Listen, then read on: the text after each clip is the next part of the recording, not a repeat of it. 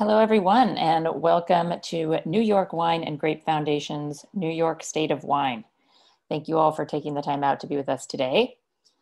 Diverse and bold, with a long history stretching back hundreds of years, New York is reinventing itself as an epicenter of dynamic winemaking.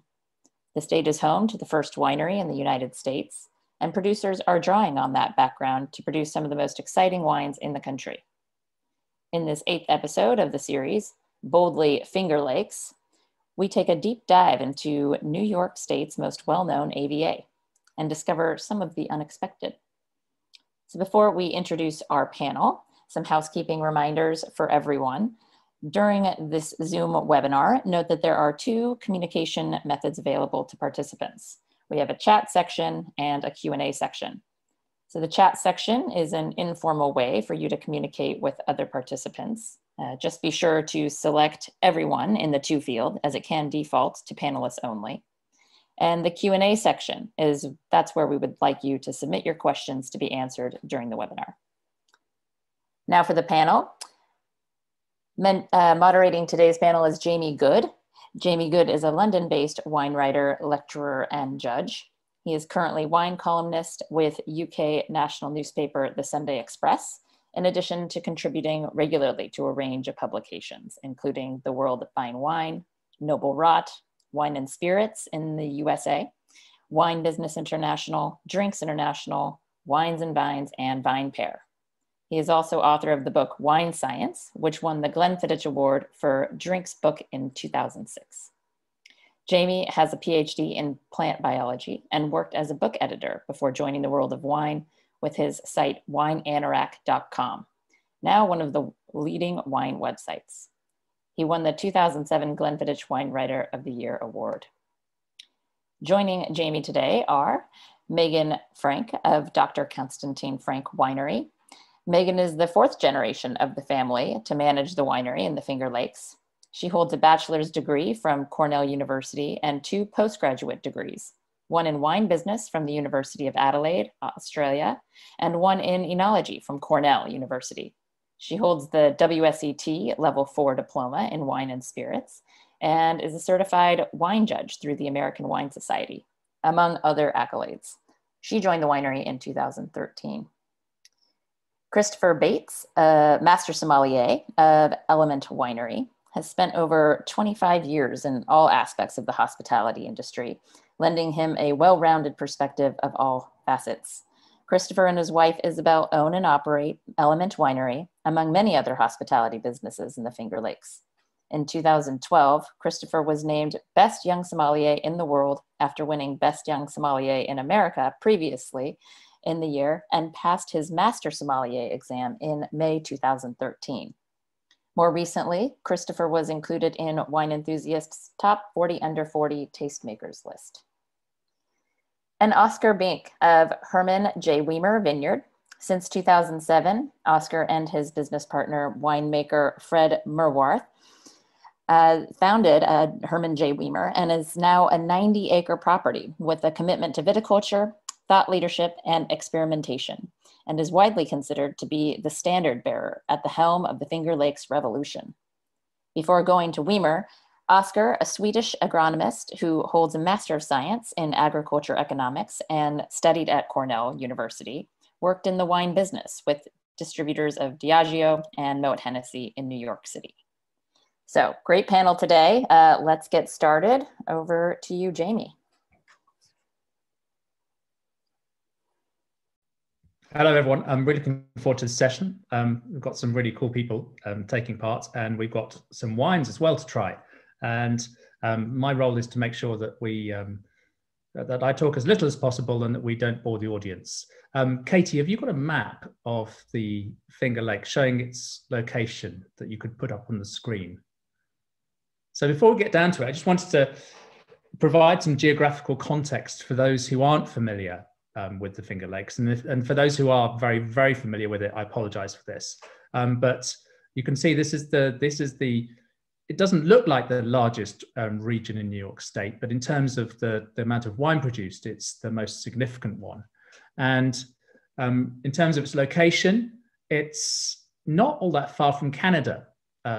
So Toronto isn't a million miles away. And there's also a major wine region in Niagara, which is kind of close, and like the Finger Lakes, benefits and relies upon the presence of large bodies of water to moderate winter lows. And if we look at the Finger Lakes there, it's a pretty distinctive region with this range of lakes, some of which are quite deep. And it's a really interesting place to grow wine grapes. And so if we can take that one down, I'll begin the session by, I'll be firing a question across to Oskar, actually, to start off with. Oskar, look, the Finger Lakes has a very distinctive climate. So what are the challenges and limitations of growing wine grapes here? Yes, we have a little special climate. I mean, one basic thing is that we are rather cold. We are far north and inland, so we get bitter cold winters. That is one of the challenges. That leads to more limited amount of varieties that you can grow that are cold hardy. So that's one main challenge on the selection of varieties that we can have. The other one would be then potential moisture, that we have opposite problems at some of the drier wine regions in the world. So then moisture and cold winters are main challenges.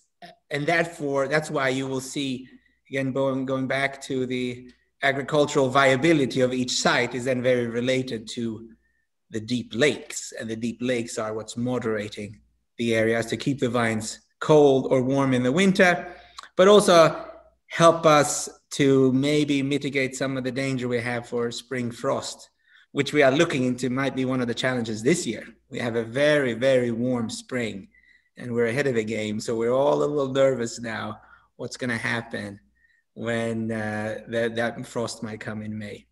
So that's one of the main challenges I would say that we're dealing with. But again, going back to the lakes, the weather patterns and the air movement from the lakes is then trying to mitigate that. Well, it's an interesting matrix of climatic variables then, presumably. In many wine regions, you don't have this same factors. I guess it's almost like the proximity to the lake and the way that you face the aspect is more critical perhaps in your region than it might be in many other regions. Yes, obviously it's quite fascinating. We have some vineyards both on the east side and the west side of the lake, and you can tell, if you're just 1 mile close from the lake, 1 mile up, you can grow, vinifera easily or easier. And then you just go a little bit up the hill and they won't survive the winter. So the relationship there to the lake is absolutely key. When it comes to then with the slopes, if you put it that way, obviously where if you have more slope, you have more speed in the air drainage and the regular drainage. So that helps also, absolutely. The sun is traveling rather high up in the sky here. The latitudes are still not up in, we're not up in Canada. We're looking at northern Italy and France here. So the sun is traveling pretty high on the sky. So the angle towards the sun might not be as much of important as, for example, northern Germany, if you put it that way. But definitely the slopes towards the lake will. And I think if you talk to Meaghan, I think that's some of their advantages, which is on a cooler lake, if you put it that way, but because of the slopes, that mitigates that. So Christopher, I see you're sitting outside, but the leaves aren't really on the trees yet at all. So it shows you that things are starting up quite a bit later there than, for instance, even in Northern Europe here. But the question I had for you was, we've just been talking a little bit about some of the challenges that we're faced with in the Finger Lakes in terms of viticulture. But I guess a more interesting question is what positives do you have from the physical characteristics of the region, including, I guess, the soils as well? I mean, it seems a bit negative to focus on, we're trying to grow grapes here, but it's really, really hard because it's really cold winters and the vines don't survive. But there must be a good reason for growing wine grapes in this region. Yeah, of course. The good reasons are our winters are super cold, so everything dies. And then we have huge disease. Oh, no, never mind. Those aren't the advantages, are they? The advantages are, so here's the thing, like people, I think oftentimes talk about the Finger Lakes in a way that maybe like we hear words and we think something that might not be true. So like we talk about this as a cool or a cold climate growing region. And there's aspects of that are true, but I'm not sure that they always trigger the right stereotypes or perceptions as to what we actually deal with. So like Oskar was talking about, we're a cold region, which means that we have really hard winter problems. And like vinifera struggles sometimes when it hits -5, -10, negative more sometimes. But when we talk about it being a cool climate, mostly what people think about is, oh, fruit struggles to ripen in this place. And that, you're really struggling for ripeness. And that's kind of actually sort of contradictory in my experience. It's, you talked about like the delay, like we don't have leaves on the trees. We don't have bud break yet. I mean, Oskar, Meaghan, when do we're worried about bud break happening early this year, but that really still means like May 1st, right? We're not worried about it happening in February. We're not worried about it happening in March. We're not even really talking about it happening late April, right? That's right. So yeah. we're talking about exactly. Early bud break means it's not May 10th. Maybe it's May 3rd. Maybe it's May 1st, depending on variety and site. So we have a really late start to the season. Obviously we all watched and saw what happened in Burgundy this morning and in Champagne the last couple of days. They've already had bud break. I've been watching Oregon go through bud break. Napa's been through bud break for a while now. And we still have another month of dormancy pretty much. So we have a late start to the season. We also have a really defined end to our season. And when I hope it's not August, when October 15th comes or somewhere around there, it's pretty much done for us. We don't have that ability to continue to have dry, sunny, ripening weather into November usually. If anything, we're just trying to dehydrate at that point, really. So we have the short growing season, but I think what's oftentimes maybe misunderstood is how efficient that growing season is. Because from May 15th to October 15th, pretty much every single day is between 60 degrees and 80 degrees. We have constant rain. Sorry, not constant rain. We have regular rainfall. So we never are going up into the hundreds where our vines shut down from heat stress. We're almost never going into hydric stress. So when we talk about a lot of wine regions that have longer growing seasons, they need it because half of their summer vines are shut down and not ripening at all. But pretty much every day from May 15th here till October 15th, we're just ticking along on that ripeness scale and it continues to grow. So for me, that's actually one of the most exciting things that I see because my experience is that I see a lot of like fruit ripeness without an incredible amount of structural or without the same speed of structural ripeness. So in the Finger Lakes, my experience is seeing ripe fruit at low alcohols, at higher acids, at lower pHs, and all of those kind of things that for me make our wine super interesting and exciting. So I think that's my exciting part of the Finger Lakes. Yeah, I really like this idea of being able to get whatever you want to term it, physiological ripeness or flavor ripeness, at modest alcohol levels and with good natural acidity. I mean, really is for fine wine making, it's a sort of holy grail, isn't it? It's something that you really want. And if you can do that without having to, because often I think many wine regions with certain varieties, there's a compromise in terms of picking. It's like, do we pick early and lose flavor to have natural acidity, or do we pick late to get the flavor and then have to deal with high bricks, fermentation struggles, and necessary of correcting acid? So it's a very interesting position to be in. And delightfully, I think we have a perfect example of that because like Gewürztraminer for me is one of those grapes that like pops into my brain about that of like when it starts to taste like something, the structure usually goes wonky. But, well, I'll let Oskar talk about that obviously later. We shall talk about that in a moment. But I think Meaghan, we should come to you. And I know I've neglected you so far, but we have first no wine. Worries. The Konstantin Frank Blanc de Blanc 2016. And I think this is really interesting because it's a good place to start, because if we look at the history of the thing, sparkling wine was very, very important back in the day, presumably with it was the Great Western, wasn't it, with a massive production of sparkling wine. And this is when Eastern USA was probably equally as big or bigger than California. California got going a bit later.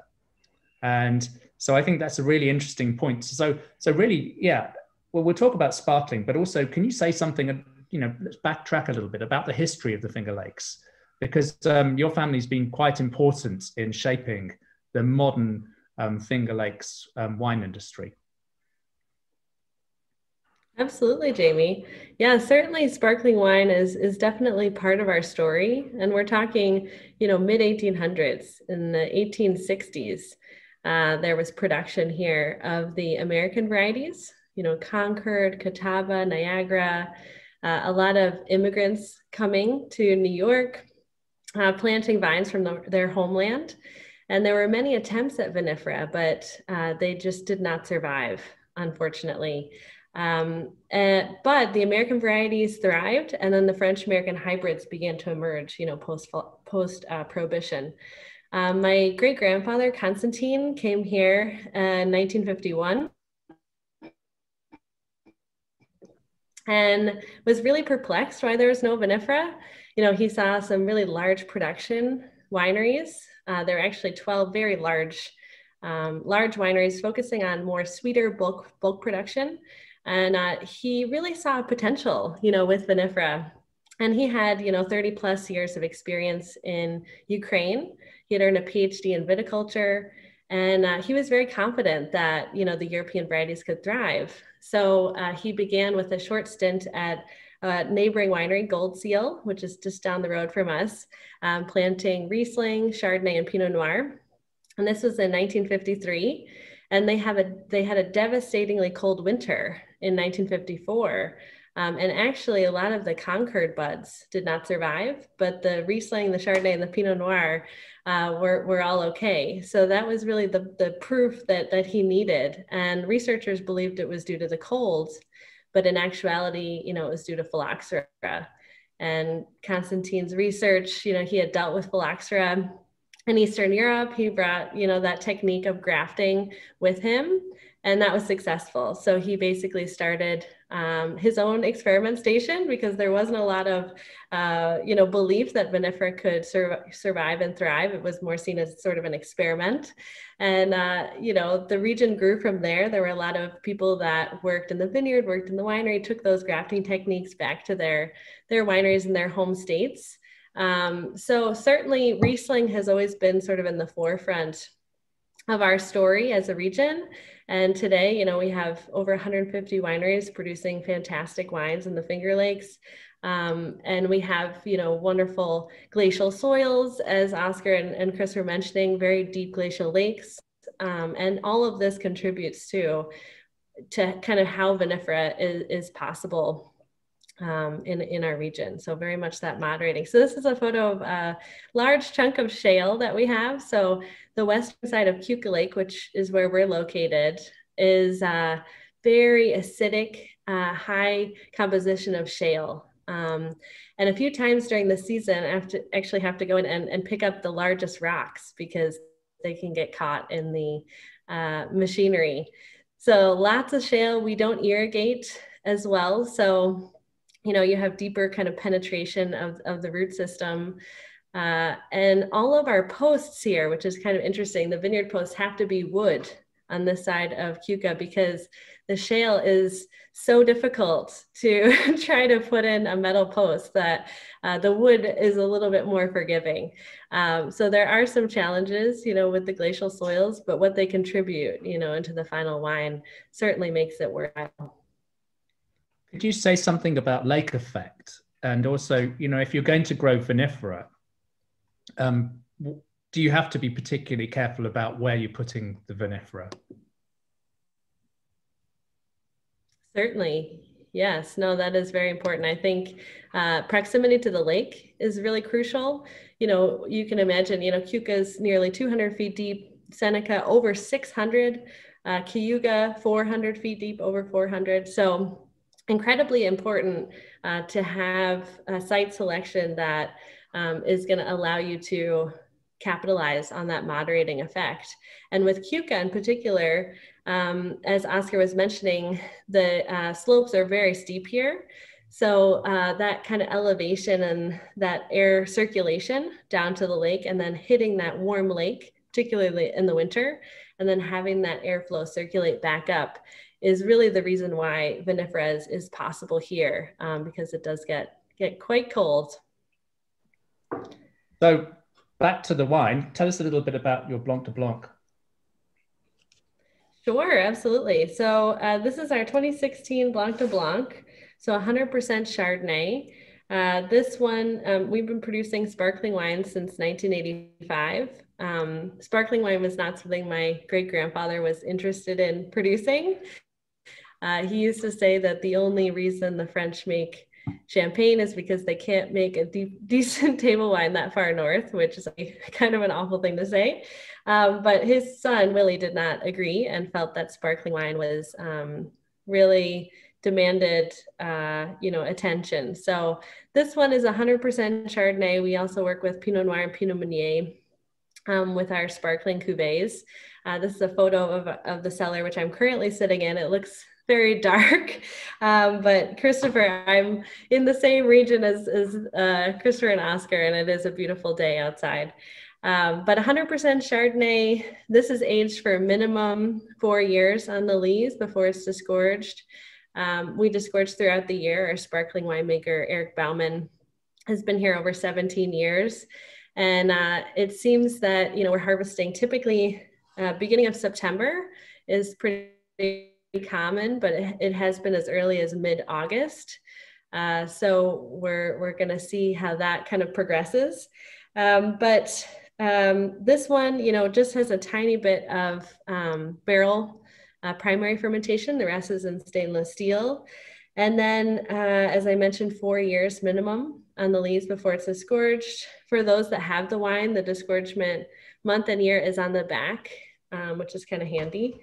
And then the dosage, we use a different dosage wine for every vintage that we release. So this dosage was actually a Dr. Frank Chardonnay, a still Chardonnay from 2018 to kind of help build that complexity. The dosage is 8 grams per liter residual, so nice kind of balance there. And it's personally one of my favorite sparklings that we produce, so I'm excited to share this with you all. I'm really impressed. I love it. It's got beautiful precision. It's very pure. Got a nice acid line. Wonderful. I think this is this is a region that presumably could be making quite a lot of good sparkling. Is it something that's coming? Is it something that's returning? And Christopher, you're nodding. Is this something you see as a part of the future of the Finger Lakes? Yeah, most definitely. I think some of the most exciting wines I've seen over the last couple of years have been sparkling wines from the area. And they're, as I think producers take them more and more seriously and really gear up towards both traditional method, but also taking the time necessary, I think we're seeing some really beautifully elegant, delicate, balanced sparkling wines here. Yeah, because this is 4.5 years on its lees, which is quite an investment in terms of, once you start keeping a wine 4.5 years on its lees, you've got a lot of bottles tied up, so it takes some commitment. And Oskar, do you make sparkling as well? We do. Again, back to both Meaghan's and Christopher's notes here, we also have committed to sparkling quite a lot lately over the last 15, 20 years. And it does a couple of reasons why they are turning out rather nicely. So that's one reason. But it's also then as the region is growing, more tourism resources. We have resources, being it both time and warehousing and cellars. That, as you're saying, Meaghan, you mentioned your aged is for 40 months and ours also up there in the 30, 35 months aging. So it's a sign of an evolving region where we actually have time and energy. We put energy towards it. So very much so. The other aspect is, you know, going back to this cooler region, or we're saying when we said cooler, cold, damn cold in the winter, but good growing condition in the summer, we still tend to retain them some nice acidity, some freshness in our grapes, some delicate wines, which we are going to talk about here later on. So it lends itself very nicely to sparkling wine. And back to Bates's comment on when do we pick and how do we pick? It's a, how do we mitigate? It's a management for harvest. These Chardonnay and Pinot Noir grapes that you're picking early, it then makes you not need to pick all the Chardonnay and Pinot later on also. So it's a time management also lends itself to making sparkling wines. So that's boring but important. I also want to throw in, you know, I didn't mean to say that it's just starting now that we're making really good sparkling wine. I think one of the coolest tastings I've done in a really long time was actually with Meaghan and tasting sparkling Dr. Frank and Glenora wines. We went back to the 70s, I think, in that tasting. And just every vintage we went further back, the wines got fresher and younger, and just they were mind blowing. It was really impressive. So it's not only a new thing. Like there's and also the sparkling culture has been here for many years, right? That it goes even 100. Yeah, that's right. So we're talking about vinifera sparkling wine, while sparkling wine with other varieties has been going forever here. So I like that term, sparkling culture. I think that's a great way to describe us. Added something in our vocabulary here. And there's one other aspect that I guess we could raise now, because as a region, the Finger Lakes is pretty diverse in terms of the grape varieties and the grape material that's available, because there's still quite a lot of natives and hybrids, and also the modern hybrids as well being grown in the region. And I think in the past, there's been some negativity towards non-vinifera. And you three all work, as far as I know, exclusively with vinifera. But what I find very interesting is this idea that with the rise of the natural wine movement, you've got people going out there and doing interesting things with grape varieties that people previously thought were flawed, like the Labruscas. You know, people think, well, they've got flavors that are abnormal, that don't fit into our current concept of fine wine. And then you have people going out there and making wines quite naturally, or in a different way, and suddenly discovering that you can make something that's really, by any standard, would count as something, as a fine wine or an interesting wine, and that there's potentially a market for. And I think it'd be really interesting for the region to not just relegate the hybrids and the natives to cheap sweet wines for unsophisticated people who rock up in the region at the weekend, but to actually start doing things that are really interesting with them. And I'm thinking about, you know, the move towards pet nats and things like that, because sparkling is interesting here, because when you're making sparkling, you're picking grapes early. And I think once you start picking these varieties a little bit earlier, and making wines in interesting ways, you've got like the Chepica project, you know, that Nathan Kendall and Pascaline Lepeltier have done.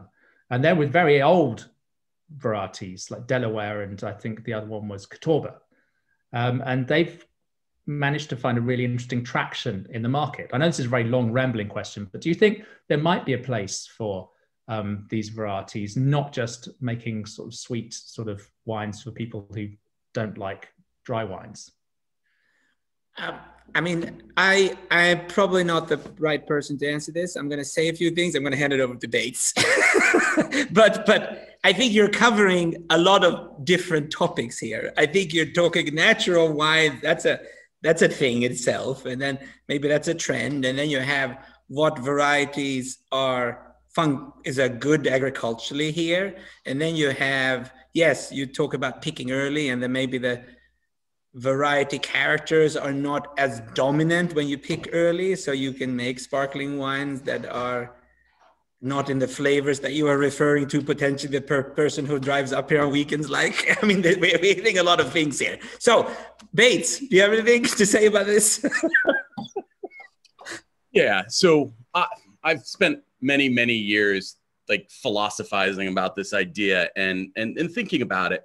And I guess, you know, for somebody who grew up here and grew up tasting the wines that were made here in the 80s and the 90s, and grew up drinking a lot of really shitty native wines and hybrid wines, I think for many of us, that's left a really bad taste literally in our mouths for a really long time. But that being said, the same people who make nasty native and hybrid wines also make nasty vinifera wines. And that never really stopped us from believing that that was possible. So I think we're also in this kind of funny time period where like so many of us have been fighting against the odds for so long to change the opinion and the stereotype of what's possible here and to convince ourselves, each other, and the world that vinifera has a real solid home here, that I think that there's a little hesitancy, I think, from some of us to really kind of dive into that. That being said, as Oskar said, and as you pointed out, I mean, there's some really significant advantages to growing these over vinifera in some cases, and some of them grow significantly easier. Now, I know the folk on this call and really understand this, but I think that it's important to remember that we have two different ideas: growing fruit and growing wine. And, you know, for very many years, we've always been farmers here, and we've always talked about growing fruit and the ease of growing fruit. Now, I know as farmers, we want fruit to grow easily. As growing wine, though, I think it's really important to remember that in most of the world where wine grows really easily, I'm not super excited about drinking it. I doubt many people on this call are really excited. You know, I'm going to fight about Pinot Noir later with everybody. And you know, the reality is it sucks to grow Pinot Noir here. It sucks to grow Pinot Noir everywhere that Pinot Noir is good. So I don't know. I think there's a big balance to it. Probably didn't answer your question at all.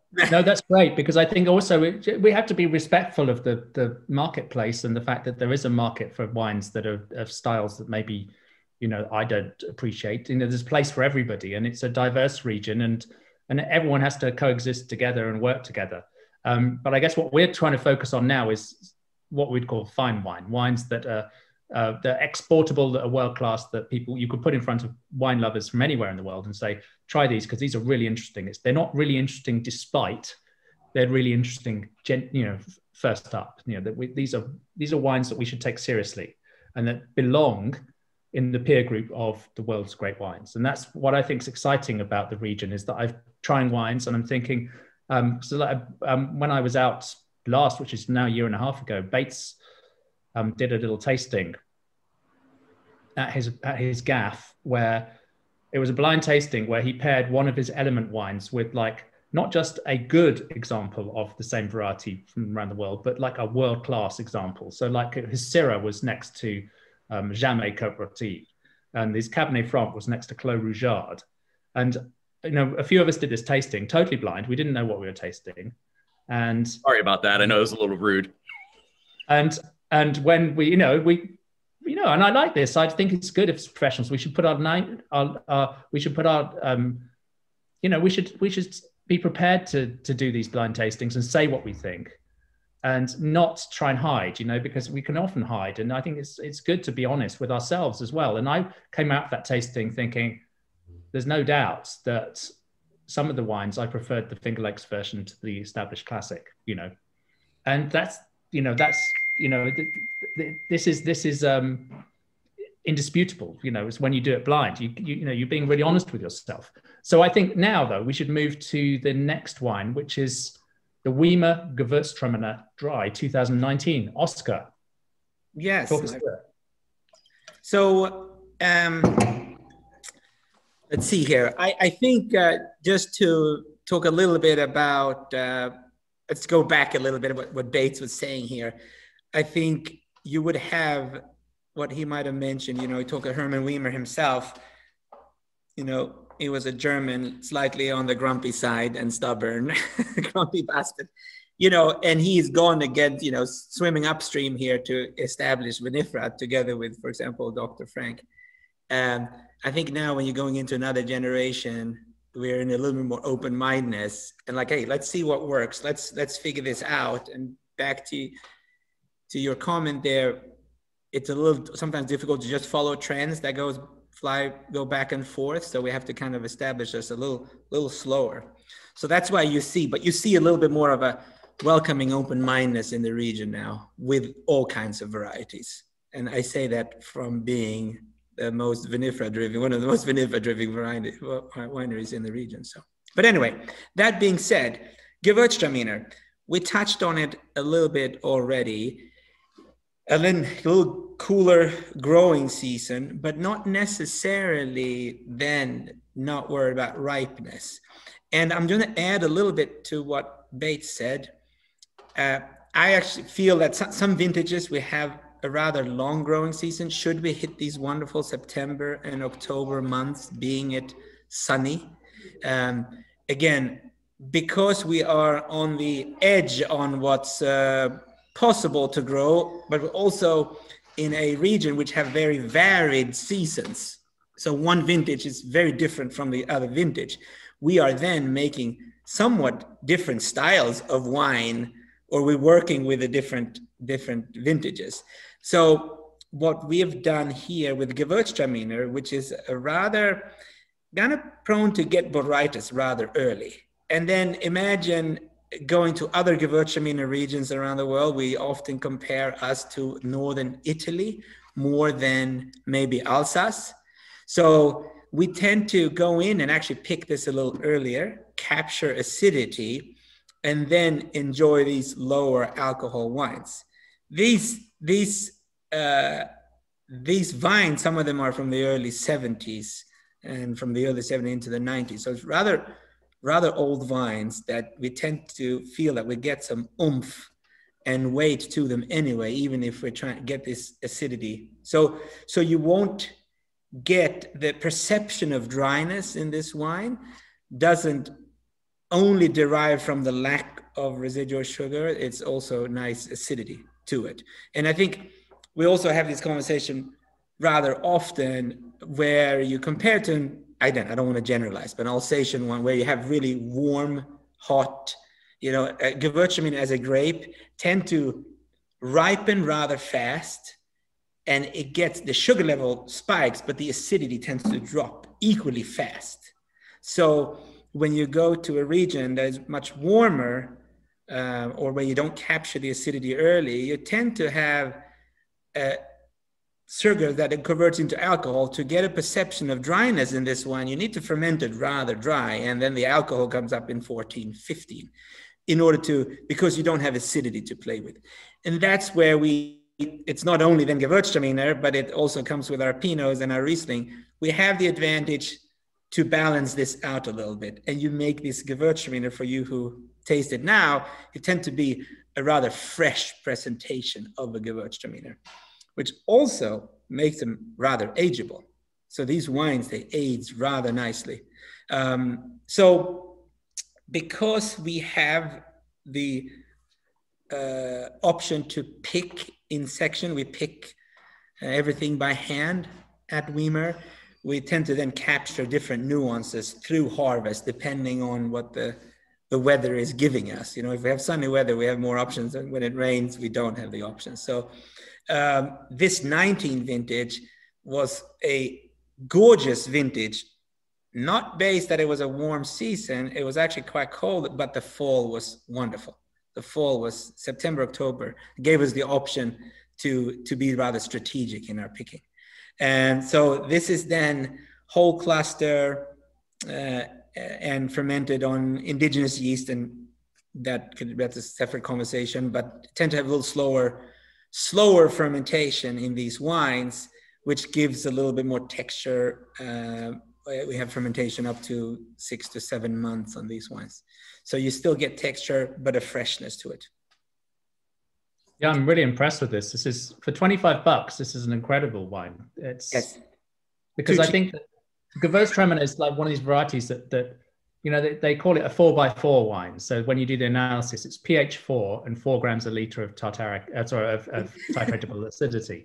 And so when you're dealing with that sort of analysis, you need the phenolics to give the freshness. But then you're really running a risk with Brettanomyces, which you don't often get in white wines. But when you've got a pH 4, it's interesting, because I think a lot of Gewürztraminers do have that sort of phenolic Bretty character that adds.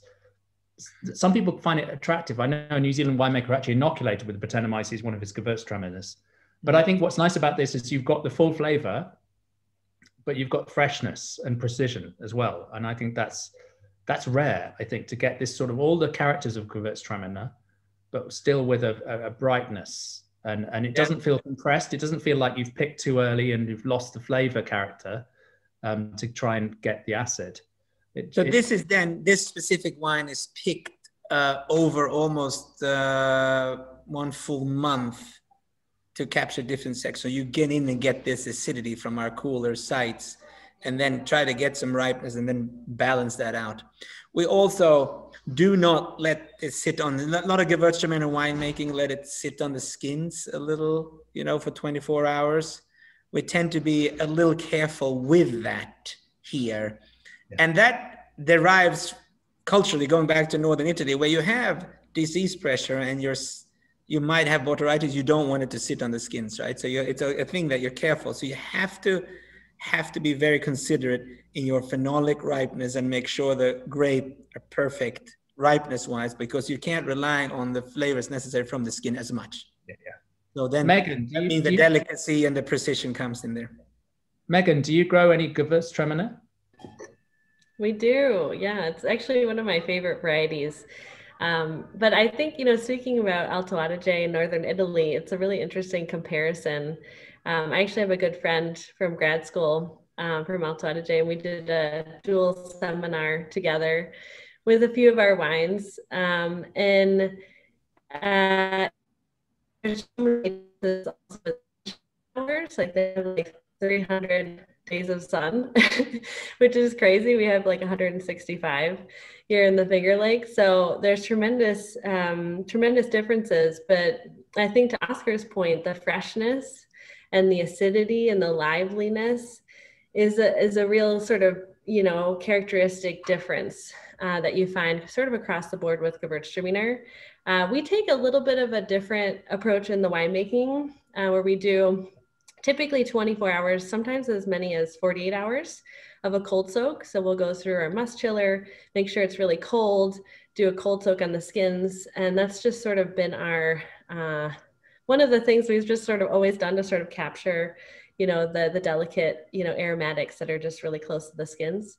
But there's certainly a wide variety of, winemaking decisions with Gewürztraminer, because it is, as you're speaking, Jamie, so important with the phenolics and to really capture that aromatic potential, but still have that fresh acidity. So I think Gewürztraminer is a phenomenal variety for the region. And, we're starting to see a lot more interest in it, which is really wonderful. And you have some Cazzelli, yes? Which is... We do, yes.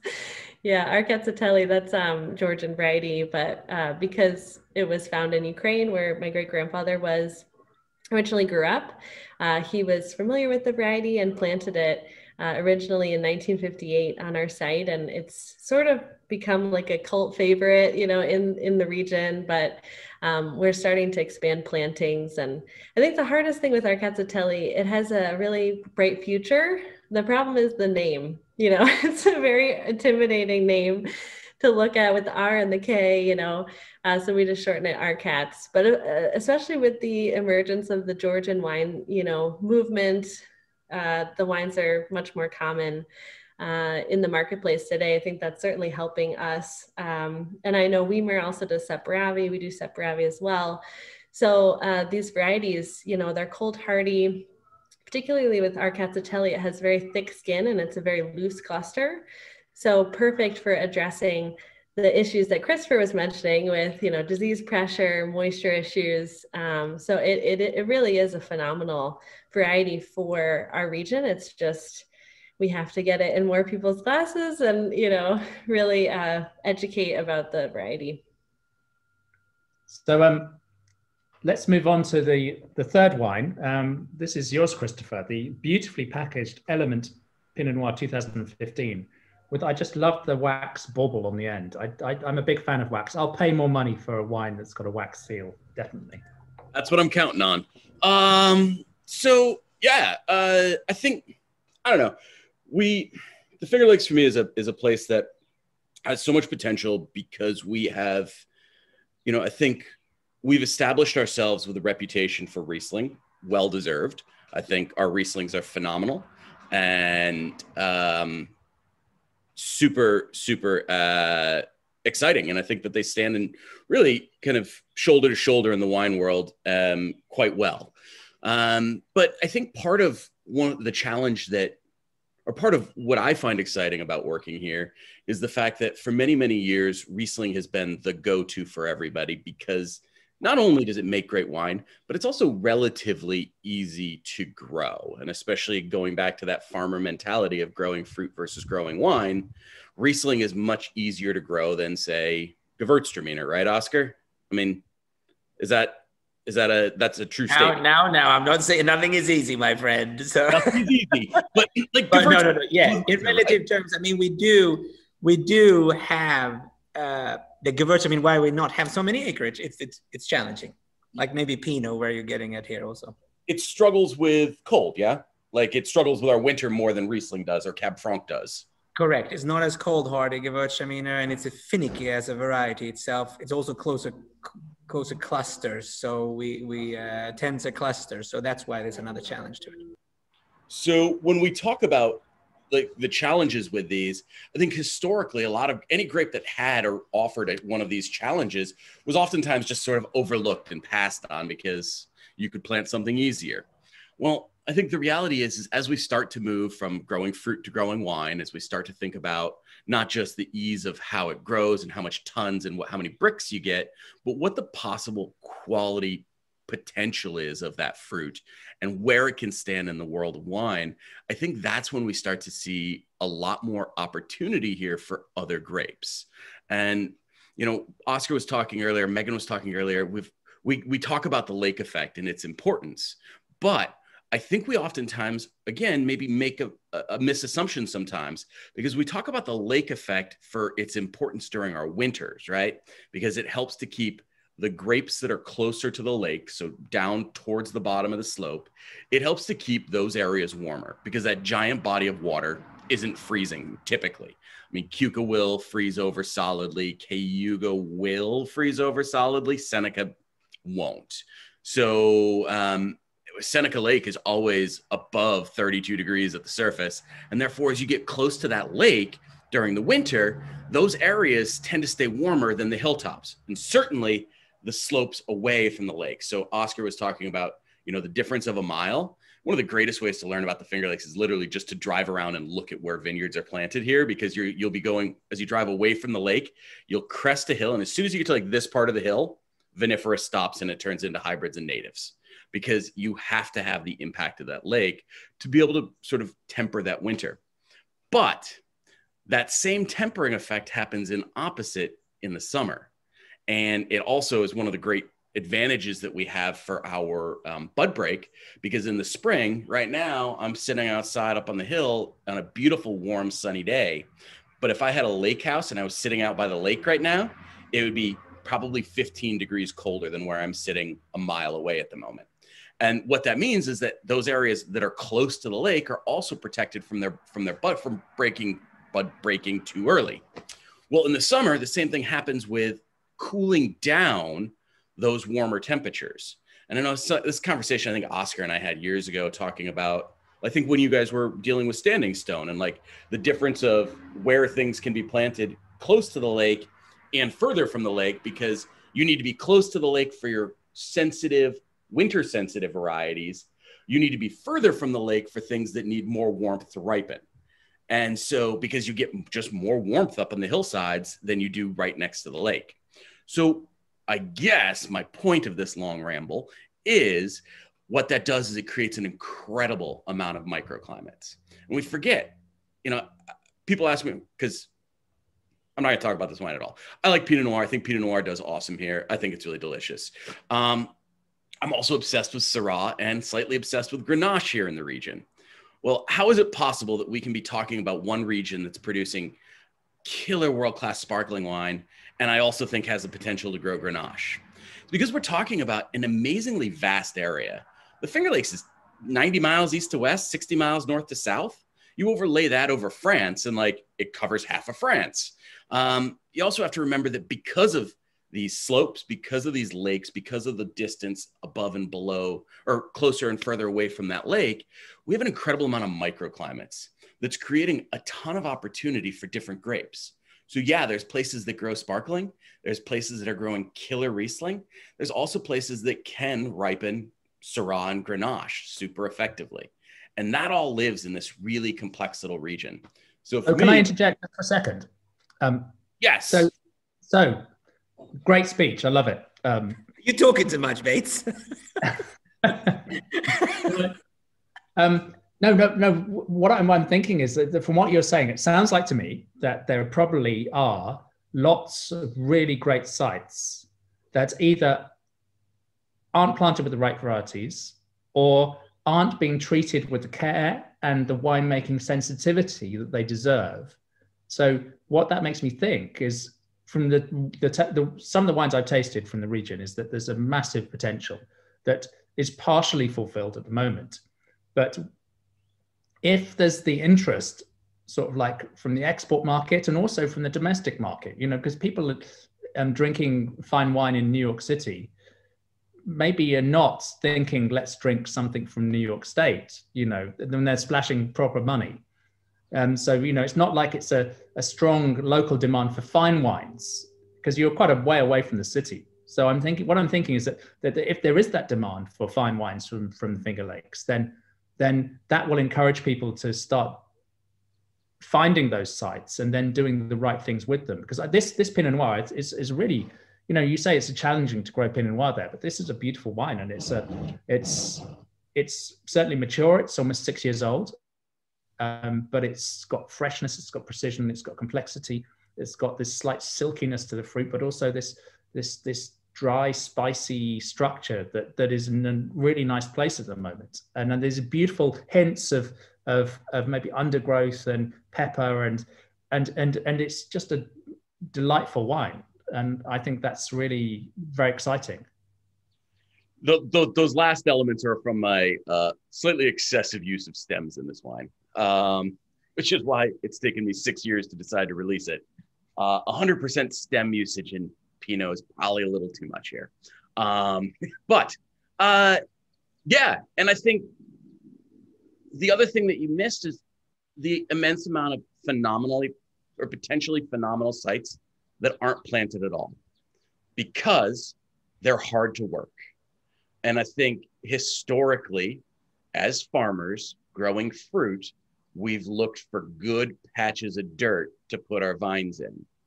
And that goes, I think we all know that goes in many ways slightly counterintuitive to what we know about growing good wine. And so I think that there's a ton of land here that has been deemed too rocky or too steep or too hard to work, that has the potential to not grow good fruit, but to grow phenomenal wine. So I think that there's so much that we haven't discovered yet. And I think that as we keep experimenting, whether we're talking about, you know, the Saperavis and the Arcazzellis, whether we're talking about the Zweigelts and the Blaufrankisches, whether we're talking about, I don't think anybody's planted Zinfandel yet, thank God, but like whatever it is, I just look forward to finding out, or to giving things chances that they haven't been given here before, because I think we have opportunity to grow great. Bates, you will be happy to sit here. We have a row of Nebbiolo in the ground. No. You still won't plant Syrah for me? God, come on, Oskar. We have planted Syrah for you, my friend. No, but no, but I think just to add a little bit here to, we're as a region, we're about 40. If, Meaghan, you guys are 50 years into it or more into vinifera planting, but 40 is still very young. And we are exactly what you said here, Jamie. We're changing now. We even here at Wiemer, we are ripping things up, turning vineyards east-west instead of north-south, really looking into management. It's not only climate change, but it's also our knowledge of the land. I mean, we're figuring things out. We've realized, hey, 40 years ago, why the hell did we plant Riesling here when it should be Cab Franc facing east-west, or Lemberger, or, I mean, we are doing a lot of things at the moment. And back to that, as we didn't mention, but we have a nursery where we do a lot of experimentation. We're looking at other mountain varieties along the world, what grows in northern Italy or Austria or in Switzerland. So we have a few of those experiments in the ground too, but also, or just fine tuning what you're doing. Plant density, for example.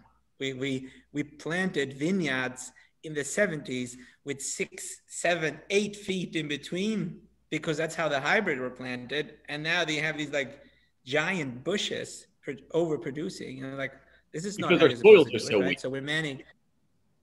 Because we need bigger. So there's a lot of things, exciting things going on. And again, we're very up and coming. There's a lot of changes happening as we speak.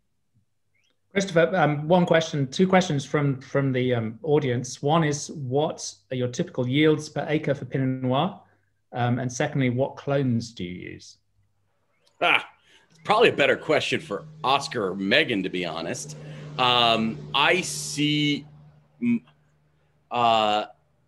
Pinot being grown anywhere up to, I mean, I've heard people bragging about getting 13 tons to the acre.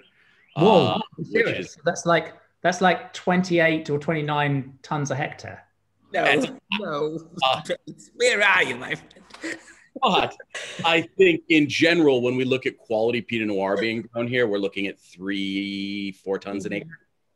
Does that seem about right? Yeah, I think it again has to do with some of these soil. I mean, we didn't talk about soil differences, and Meaghan, you have maybe a lot of information about this, the vigor of the soil. But yeah, around 3 tons per acre would be maybe a little higher when you do sparkling, and then a little lower for still wine, I would say, on Pinot. But Pinot is, again, that's challenging. On the Rieslings, you will get up in the 4+ range tons per acre. Gewürztraminer is lower than that. Clone-wise, again, historically, it's been a little random what clones we're using here. 11577, 777 has been some clones. I think we're getting a little savvier on clone selection also. And now not going into making, having Burgundy clones versus Champagne clones. But that's, again, ever evolving. Meaghan, you had a little history here, so you have probably a little more specific your Pinot selection. Yeah, no, definitely. I think it depends on the soil, and then also the rootstock is really important. You know, for us with the very acidic soils, you hear a lot, 3309 is a big one in the Finger Lakes, but that does not work for us in the shale portion of the west side of Keuka. So SO4 is sort of a weird one that actually you guys at Wiemer are helping us with some custom plantings that are going in, which is taproot. So it cuts down a little bit. Yes. So that that's right. Yeah, but very helpful to have, these, neighbors and colleagues to help and continue on. And as Christopher and Oskar were mentioning, we're sort of limitless right now. There's so much to experiment between really honing in on different rootstocks, different clones, different varieties, different sites. As Christopher was mentioning, we're essentially in a forest here. So we have a lot of very big old trees, and certainly the expense of, cutting down those trees, making the land workable is certainly an obstacle for probably some of the best sites in the region. So there's wonderful things to come. But yeah, certainly Pinot, mutates more than most varieties. So we have, I think, 7 different clones on the property that are just sort of a slew of different generations and different times. But no, there's certainly a lot of research that needs to continue. So I think historically, Champagne clones were what was originally planted here back in the day, right? Like the first plantings of Pinot, I think, were all Champagne clone. And then we saw, was it Maria Felder is the German clones? Mm-hmm. And then eventually then the 2000s, everybody started to plant the Burgundy clones. And now I think it's going, I mean, right. I don't know. Well, it's a small little industry. We all buy shit from each other. So like, I just bought a bunch of clones from Oskar or from the Wiemer folk last year. And I think I planted 12 clones of Pinot or something that I got from you guys. Just that many. Okay. Around. Yeah, I think, but historically go back to where we were actually a sparkling region before. So when Guy Devaux and Charles Fourniers of the world, that was their reference to Pinot when they found these protected sites where they started to experiment with vinifera, especially, I know the Standing Stone site and even up in further up north and on the west side, where that comes from. And also what materials was available, right? It's some of these, the material, those grafting, they came through Baker truck through Canada. We got what we got. So that's another thing, again, going back to why we are looking at reinventing a few things. It's actually the material bank do we have the right clones on the right rootstock at the right soil? That will change a lot. And how do we plant it and how do we manage it? So, okay, guys, just to interject again, we're running out of time, which it's been a fantastic discussion. And I've really, really enjoyed chatting with you. And the time has just disappeared very quickly.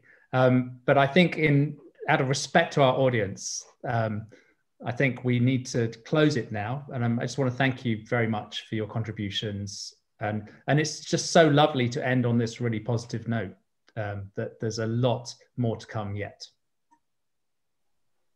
There is indeed. All right. Great, thank you. Thank you, Jamie. Thank you to our panel. And thank you to all of our attendees for joining us today. We hope that you'll join us next week, or next month, excuse me, on May 12th, as we continue the series with an episode focusing on one of New York's flagship grape varieties, Riesling, with host Felicity Carter. So again, that's May 12th, so please mark your calendars. And also a recording of today's webinar will be sent to all of you attendees for you to view later on and reference in the future. So thank you all again, and wishing you all a safe and enjoyable week.